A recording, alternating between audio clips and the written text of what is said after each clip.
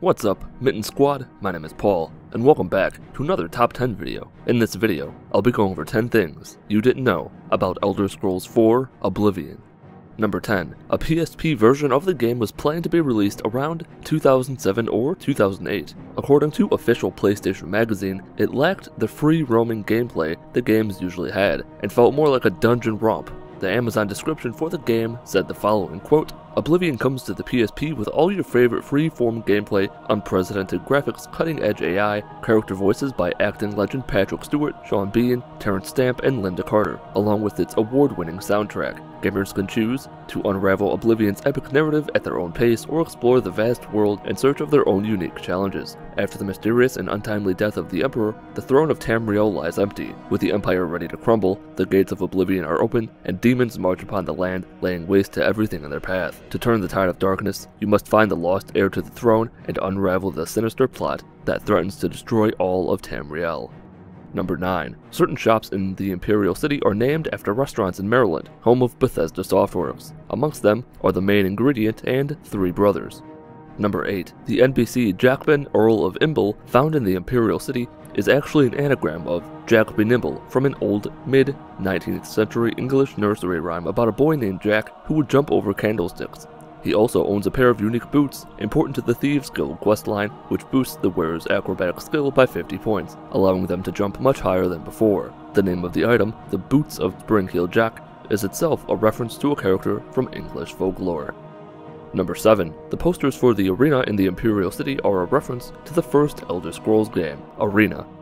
Number 6. In the backstory within the manual for Arena, the dialogue between Talon and Sia alludes that the Amulet of Kings magically alerts the Elder Council if the Emperor dies. This may be one reason why Jugar Thorn kept Uriel Septim 7 alive in Oblivion rather than killing him.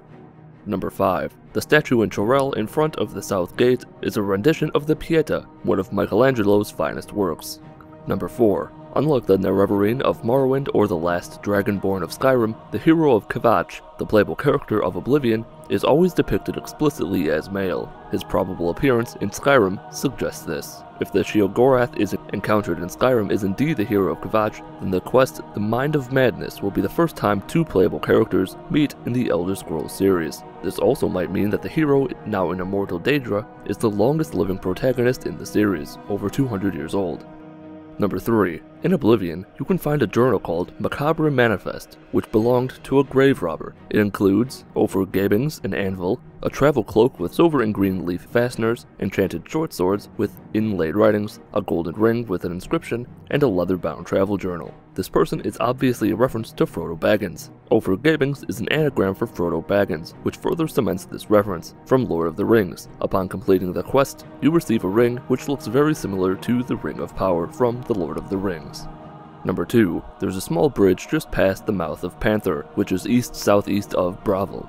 Underneath, you will find the remains of a dead troll, reminiscent of the children's fairy tale Billy Goat's Gruff. You will find a poorly scrawled note on the body explaining its failure as a bridge troll. Me worst troll ever. Nobody pay bridge troll. Me not scurry enough. Me get drunk and kill self. Troll drown.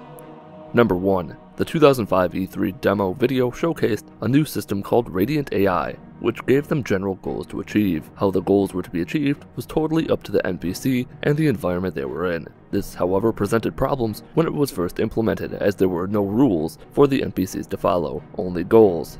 This would cause many problems for the player, including quest lines being broken. Some examples are an unseen NPC going around town, buying up all the armor from the town stores, and another was an NPC important for the Dark Brotherhood questline, would end up being found dead, as he was also a skooma dealer and was killed by other NPCs needing the skooma. As a result, many of the behaviors of the Radiant AI had to be toned down significantly for the game's release.